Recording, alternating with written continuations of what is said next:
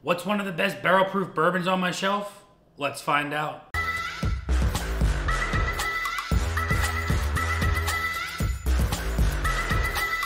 What is going on, everybody? Nathan here with the Everyday Drinker, bringing you guys a brand new video. Today, we're going to be doing a blind, and we're going to be doing a blind of my 6 favorite barrel-proof bourbons at the moment. And I'm sure you want to know what those 6 barrel-proof bourbons are, but before I let you know what those are, gotta let you know about the 5,000 subscriber giveaway. This bottle of Blanton's could be yours, like I've been saying. Just hit that subscribe button, and this bottle will be given away to one of you lucky subscribers. But without further ado, let's bring on the contestants. Contestant number 1 goes to Elijah Craig, batch A123. This bottle of bourbon is barreled at 125.6 proof, 62.8% alcohol, and is 12 years old. Contestant number 2 goes to Larceny, barrel proof, batch C922. This bottle right here is proofed at 126.6 proof. It is a weeded bourbon, and it won Whiskey of the Year last year for me. Contestant number 3 goes to Jack Daniel's single barrel strength, picked by Bottle Republic. This bottle is proofed at 131.9 proof. It is a Tennessee whiskey, and we are going to find out if that Tennessee whiskey has any luck against these straight bourbons. Contestant number 4 goes to the Old Forester single barrel strength. This is from the Adelphia store, and this is bottled at 126.1 proof out of Warehouse G Floor 5. Contestant number 5 goes to the Blue Note Juke Joint Uncut Unfiltered SLB pick. This right here won the blind from all of the Blue Note Juke Joint Uncut Unfiltered. This is barreled at 123.3 proof. And finally, contestant number 6 goes to Stagg Jr. batch 15. This is barreled at 131.1 proof out of the Buffalo Trace distillery. So now that we know what bourbons are in these glasses, we're going to do a bracketed system. It's going to be a little bit different than our traditional blind. We're going to do bracket 1 from the inside, 2 in the middle, 3 on the outside. And then out of each bracket, the winner is going to move on to the winner's finals, and then out of the losers are going to move into the losers bracket, and we're going to have a losers winners final. So without further ado, let's move on to round number 1.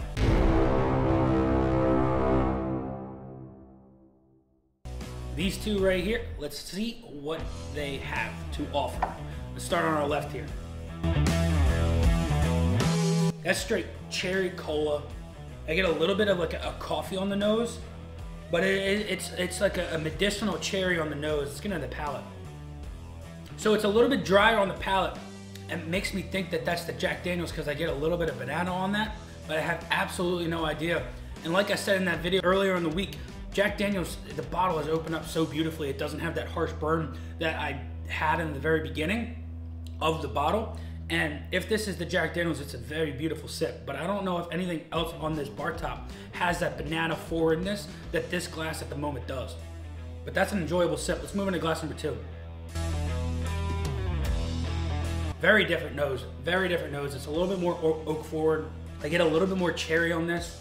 I love this nose a little bit more than the nose on this one. It's like a sweeter style, like fruit salad in a way. But then I get this like toasted sugar on top. It's much more rich. It coats the entire palate. Whereas glass 1, it was like flavor blast right off the bat. But this glass here, it's a very oily, viscous mouthfeel. Coats your entire palate. Gives you everything that you want out of these barrel-proof bourbons. Oh yeah. This right here, this glass 2, definitely moving on to the winner's finals. This one here, moving on to the losers. So let's move on to round number 2.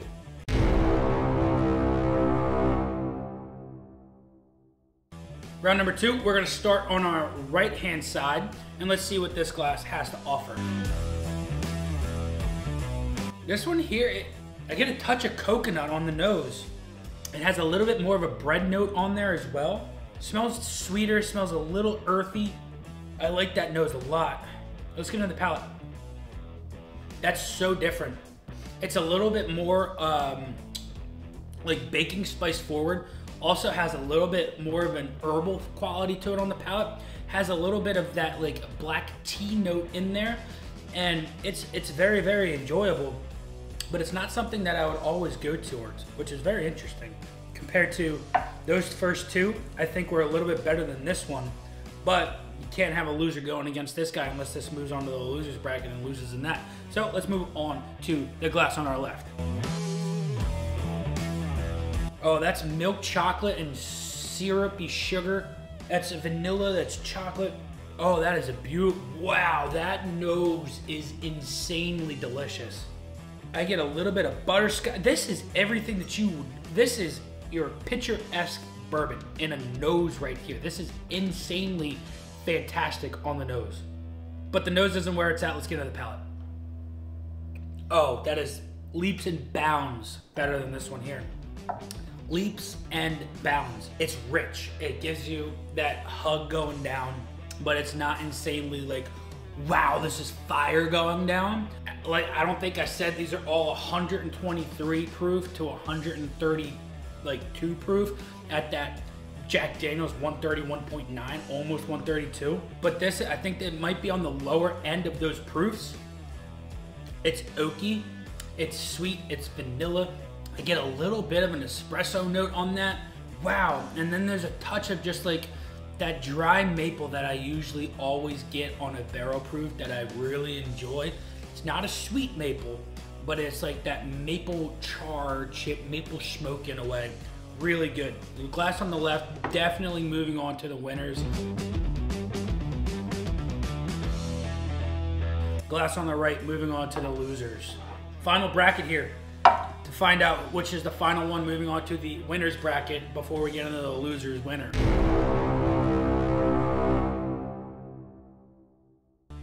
So, glass on the left here, let's find out what this one is all about. So I get a little bit of like a vanilla frosting, like that, the royal frosting on this. It has a little bit more of like it seems like it has a little more of a rye spice in there, but I don't want to say that because it could be the wheated bourbon, because sometimes on wheated bourbons, I find a little bit more of a spice kick on there, but it's what that is. It's a little bit more of like that earthy quality that sometimes wheated bourbons bring. I get a little bit of an orange peel on this.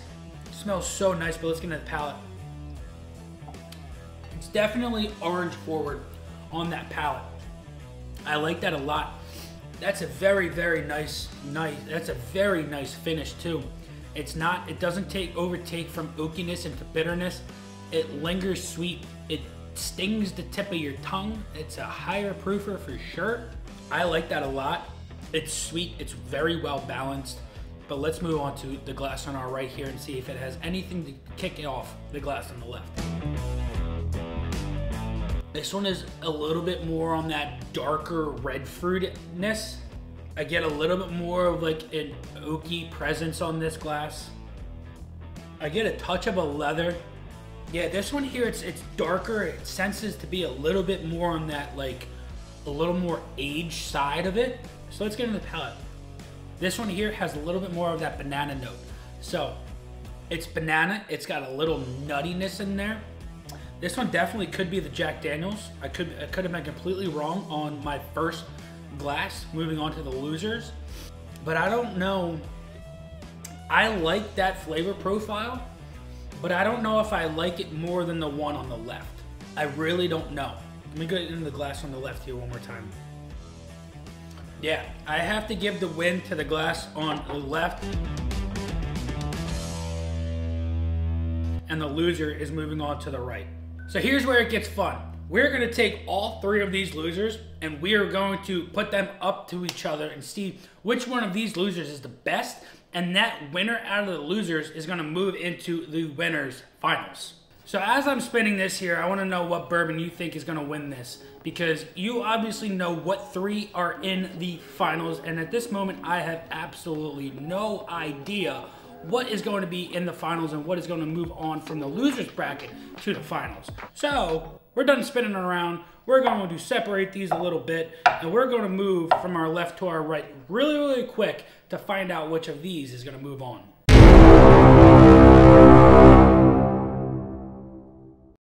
Oh, that's maple syrup. This one is opened up. I let these sit for about 20 minutes before I started recording this video. And this one here, the nose is just maple syrup and like pancakes. It's just super, super breakfasty. And is breakfasty even a word? I don't even know. I'm making my own vocabulary. I'm drinking high proof bourbon, and I hope you guys are enjoying this video. That is breakfast in a glass. This one here in the middle, it's a little bit more musty. It smells like a spring rain on like a nice warm day. You know that smell that you get like rain on asphalt? That's what this kind of smells like. This one has a little bit more of a butterscotch forwardness. This is it. All three noses are very, very different. I like the nose on the glass on the left, and then I go left, right, middle for my nose. But you gotta go into the palate. So let's move on to the glass on the left and see if the palate has any of that breakfastiness on the palate. That breakfasty quality definitely moves into the palate. Very, very pleasant, very, very enjoyable sip. Let's move on to the glass in the middle. Now that earthiness, it's still there. That spring rain on asphalt, still there. I hope I don't taste asphalt on the palate. Let's find out. I get a little bit of a malted chocolate on that palate. It's sweet, it's enjoyable, but it's a little bit drier, and I don't think it has anything compared to the glass on the left. So the glass on the right, it's a little bit more of that earthy quality to me. I'm getting a little bit more of like a lemongrass. I'm getting a little bit more of like, almost like there's a little bit too much, I don't know what it is in this glass here, but it's swaying me towards more of a scotchy taste. And I don't know why. I don't know why. Sometimes that happens to me. I had that happen to me with Woodford Double Oak. I don't know why that happens every so often. I pick out a single grain in this that just sends me towards a scotchy styled, malted, not my cup of tea. So the glass on the left here is moving on to the finals.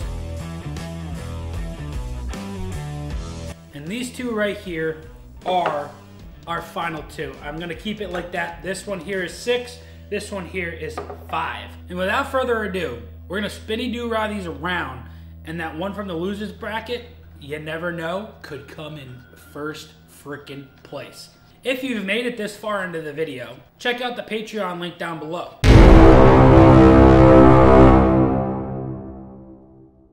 So without further ado, let's get into the glass number 1. It's so chocolatey. It's got a little nuttiness in there as well. It's like a chocolate pecan. This one is so well-rounded. I get a touch of that leather. I get cherries. Oh man, that nose is nice too. This is that orange punchy one. I can get that right off of the rip. Orangey punchy, and this is that this is the losers. I can almost guarantee you that this one right here is the losers bracket winner because of the breakfasty quality that you get off of that nose. So what I'm gonna do here is I'm gonna fast forward through this part here so that we can get to the final result, which is what you all are waiting for.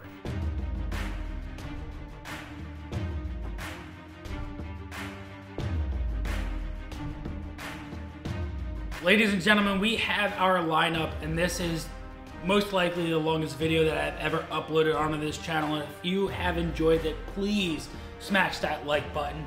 But without further ado, let's find out which of these 6 barrel-proof bourbons came in 6th place. 6th place goes to bottle number 3. And bottle number 3, ooh, ugh. Blue Note, Uncut, Unfiltered. That is a big, big upset. Holy cow, I was not expecting that whatsoever for the Blue Note to come in last place out of this lineup. Holy cow. Let's find out what came in 5th place. 5th place goes to bottle number 5. And 5 goes to the Jack Daniel's Single Barrel Strength. All right. Very interesting. We're into our top 4, our winners bracket. In 4th place, we have bottle number 2. Bottle number 2 goes to Elijah Craig Barrel Proof A123. Now we're into our top 3. In 3rd place goes to Number one, Larceny C922. Now we have our final 2 bottles.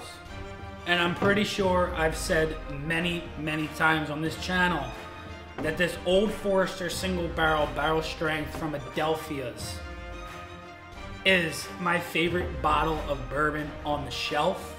And I think that it's better than the Stagg Junior Batch 15. We're gonna find out right now if it actually is. Again, I've done this many times, and I know you all are waiting to find out if it's the truth. In first place goes to bottle number 4. Bottle number 4 is Stagg Junior, and 6 is the Old Forester. Guys, these last 2 were neck and neck. They were going back and forth, and it was absolutely insane just to go through this. You know, I had 6 pours of these barrel proofs in less than probably 30 minutes, so I hope you enjoyed it. Stagg Junior Batch 15 came in first place, whereas the Old Forester single barrel strength from Adelphia's came in second place. And you know, these 2 could have flip-flopped any other day. But I hope you guys enjoyed this video. If you did, make sure you drop that like, hit the subscribe button. But until next time, this has been Nathan with the Everyday Drinker. Cheers.